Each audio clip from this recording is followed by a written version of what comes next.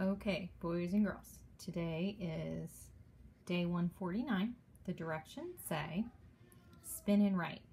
Use your pencil and a paperclip as a spinner. Write the words on the lines. If you spin a word twice, skip it and spin again. Okay, so what you're going to do on your morning work, there should have been a paperclip attached. So take the paperclip, and just like we do with all our spinners, we put our pencil on the dot and we flick our spinner.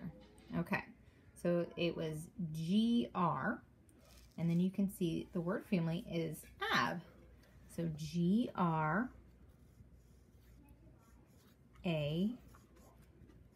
And then I want you to read it. Say grab, grab. Okay, and then here's what you also need to do. Cross it out so that way you know you've used it. Okay, and so if you land on it, you just spin again. So I'll spin again just for your benefit here. All right, so BL. BLAB.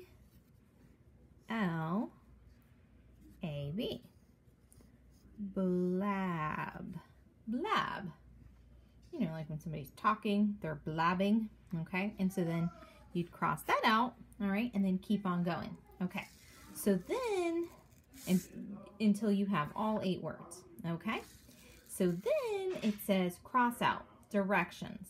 Cross out the objects to match the number sentence. I need to shut the door, hold on. Sorry, my family's being too loud. All right, it says cross out the objects to match the number sequence.